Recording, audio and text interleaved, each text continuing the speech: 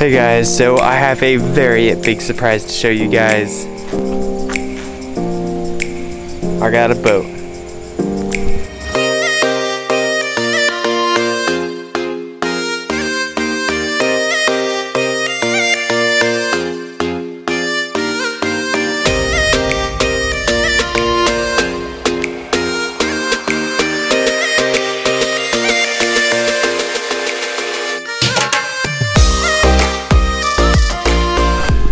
So yes guys, I did get a boat. This is not my first boat, but it is my first trailer and boat and motor combo that I've ever purchased. I intend to sell the other stuff that I do have. Just keep this. There are a couple things, like the biggest thing right now is the fact that the lower unit, the pole, the water pole that goes up is bent, and so I have to get a new one.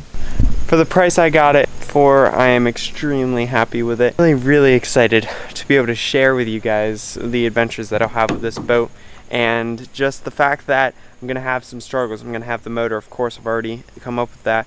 Titling things, I'm gonna have to worry about, you know, the mechanics of everything and working on stuff, and that'll be a journey that we'll go through together. But the other thing is just the fishing aspect, the getting out there, taking pictures aspect will be absolutely incredible, and I'm so excited to be able to actually have something like this that I can share with you guys, go on adventures with, and maybe even bring some of you guys out there for storage and stuff. Like you guys saw in the B-roll video, it has steering wheel. It's got the GPS fish finder right here. That'll be really awesome to get to use. It's got a radio that's not hooked up yet. A switch panel with all these kinds of different things, from stereo to navigation lamps to LED lights under the panels here, which I'll show you when it's darker.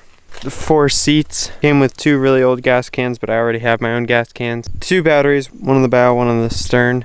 A 30 horsepower Johnson 1986, a Minn Kota 55-pound trolling motor, which is awesome and it works. Rod holders in the back, cup holders right there, 2 speaker units on the box chairs with the storage, a good trailer with the title, a hole for the bilge pump if I decide I need one, fishing light. I don't know if that one actually works though. The trailer lights work, battery case, anchor and ropes, 2 more rod holders, 4 life jackets, a spare tire for the trailer, the manual book for this motor, and I think that's it. So anyway guys, that's exactly all that I got, and I'm super excited about it. I've been working a lot lately.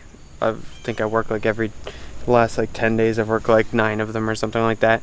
And so video production and getting things done is very limited, but I'm excited to be using all of my time that I can to be sharing things with you guys, getting the boat ready, fixed up, and I've got even more special news coming up, which I'll probably release later on. Anyway guys, this was just meant to be a quick little video at home, you know, sharing the boat with you guys, and I am excited, as you can probably tell, and we'll catch you in the next episode.